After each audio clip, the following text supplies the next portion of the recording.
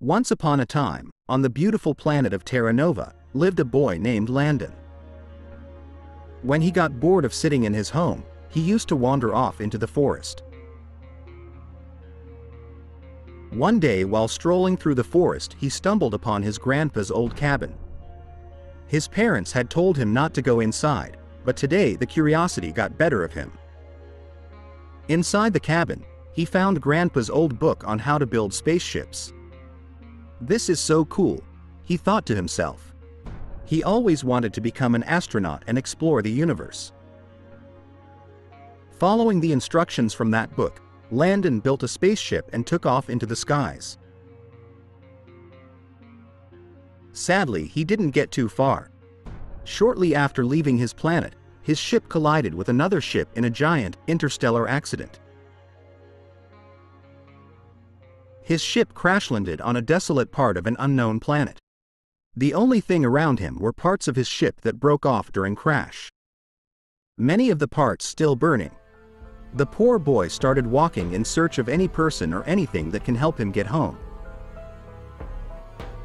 After hours and hours of walking, Landon reached a fascinating place. To his left-hand side was a stunning view of the planet's gigantic blue moon. But more importantly, to his right were what appeared to be some sort of structures and shining trees with small fruits on them. Landon had found food and shelter for the night. The fruits did not taste good, but Landon was starving and grateful to have found something to eat.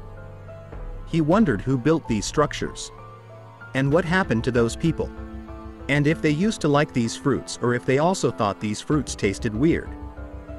Lost in these thoughts, Landon fell asleep. Landon woke up the next day and continued his search for a way to get back home. He hadn't gone too far before he ran into a giant creature that looked like a wasp. Before Landon could run away, the wasp said in a calming voice, "Hello dear, what's a little kid like you doing so far from home?" "Wait, you know where my home is?" replied Landon, nervous yet hopeful. "Not really," replied the wasp.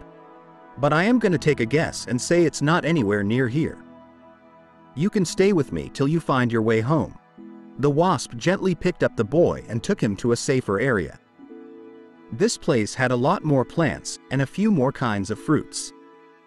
This planet is in one of the busier parts of the galaxy, so we get a lot of lost travelers here.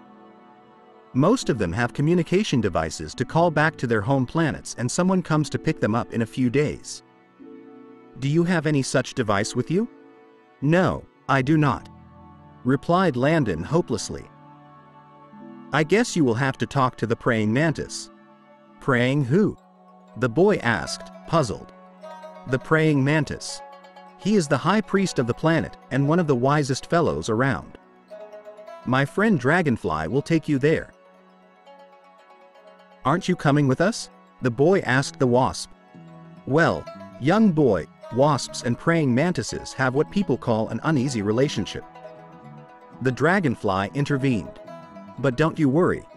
If you are a friend of the wasp, you are a friend of mine. I will not let any harm come to you. And so the dragonfly and the boy embarked on a journey to the monastery of the praying mantis.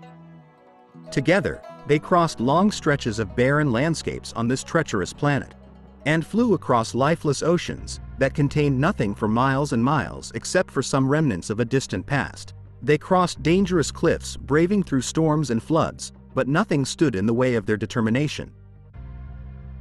They finally reached a lush jungle, filled with beautiful trees and sweet-smelling flowers.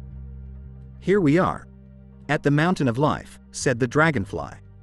After the Great Fall, this was the only place that didn't become deserted. Everything that survived the Great Fall took shelter here. The Great Fall? The boy asked, confused. Yeah, it's a long and sad story.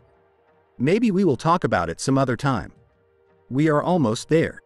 This path will take you straight to the top, where the mantis lives, said the dragonfly before the two parted ways.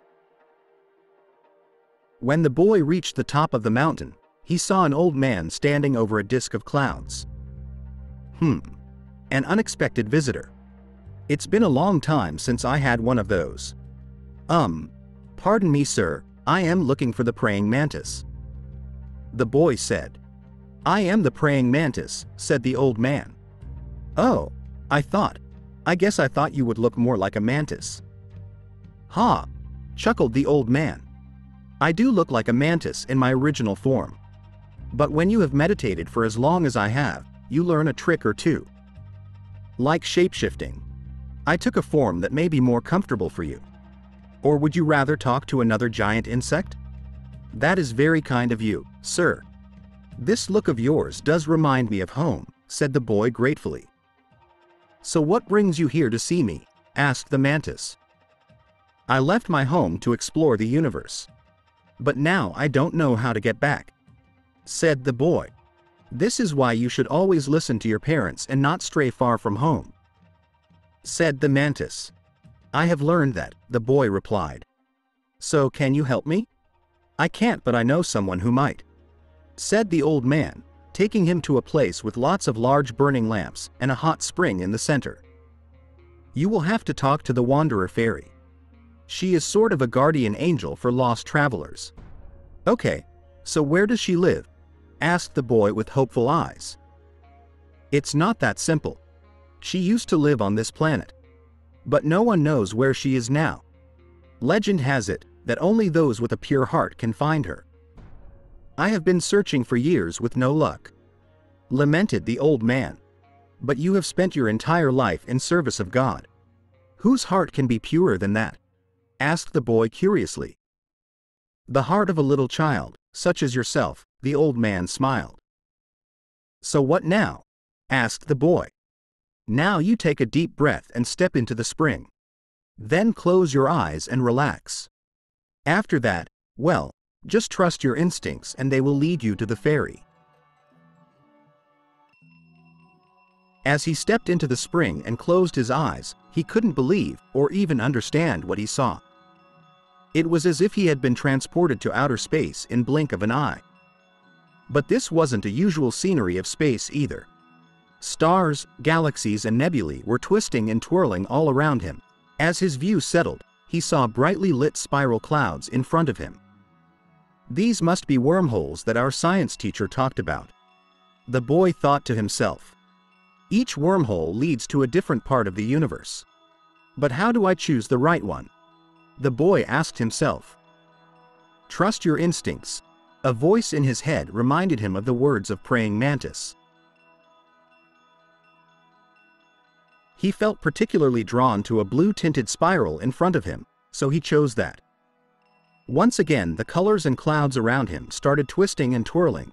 After a short while, the view settled at something he had never seen before. He found himself in the middle of most beautifully colored clouds he had ever seen. Right below, he saw a path illuminated by a streak of golden light. After he was done marveling at the elegance of the view in front of him, he decided to once again trust his instincts and follow the streak of light. The lights led him to an old but well-kept cottage that appeared to be straight out of a fairy tale. Outside the house was an old woman. Hello, Landon. Aren't you the cutest little child? The woman said in a grandmotherly voice. How do you know my name? Asked the boy. I am the wanderer fairy. I sensed you the moment you stepped into that spring. I know you want to get back home. But if I help you, you will have to do something for me. What do I have to do? Tell me. I would do anything to get back to my home, the boy replied. You need to promise me that when you get back home, you will warn the people of your planet about the Great Fall. Promise me you will never let that happen to your planet, said the fairy. The Great Fall? What is that? The dragonfly mentioned it but didn't explain what it was, said the boy. The fairy waved her wand and suddenly the boy saw a stream of water going through a thick forest. This used to be my lovely planet, said the fairy. It used to be brimming with life, not the desolate ruin that it is today, her voice getting heavy with nostalgia. Our people had immense respect for the nature and environment. Our lives and livelihoods were centered around it. Our lands had all kinds of animals and grass and trees and fruits. Our rivers and lakes, oh, what to say about them? They had all kinds of fish that swam and sung without fear," said the fairy, holding back her tears. "But then, we started taking it all for granted. Where once used to be pristine grasslands, we erected giant factories. The factories weren't bad themselves. They produced goods and created jobs and helped improve our lives. But then some of us got greedy. Instead of recycling the waste, factories started dumping it in water. Slowly the water became undrinkable for us and unlivable for the fish. But this was only the start of the Great Fall. Next came the air. The same factories that polluted our rivers also pumped toxic chemicals in the air. Soon enough, the air became so polluted that it became hard to breathe. With polluted air and polluted water, the life on land too began to collapse. The grass dried up first. Then the plants. Then the trees shed their leaves for one last time, never to grow back again. Then, many animals went extinct. Entire continents that were once brimming with life turned into barren deserts. With nothing to drink, nothing to eat, and even not much air left to breathe, most fairies also didn't survive. I and a few other fairies managed to leave. As for the rest, I don't like to think about what happened to them. An entire civilization lost forever. Some insects did survive and adapt, I have heard. It is their planet now. We can never return. And I don't think we deserve to.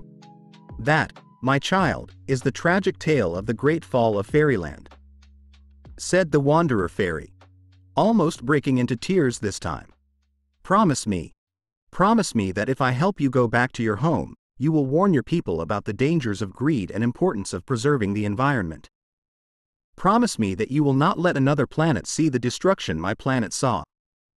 "I promise," said the young boy, moved by the fairy's words. "Very well then," said the fairy. "I am teleporting you to the nearby human planet of Adina. From there, it shouldn't be hard to get a spaceship ride back to Terra Nova. Goodbye, my child, and good luck." With those final words, Fairy waved her wand again and the kid found himself in a lush green valley of Adina. Just in time to catch a spaceship in the sky that was about to land. As the spaceship landed, the boy boarded it, got home, and delivered the fairy's message to all people of his planet. The people, moved by the boy's story, stopped all polluting activities and lived happily ever after.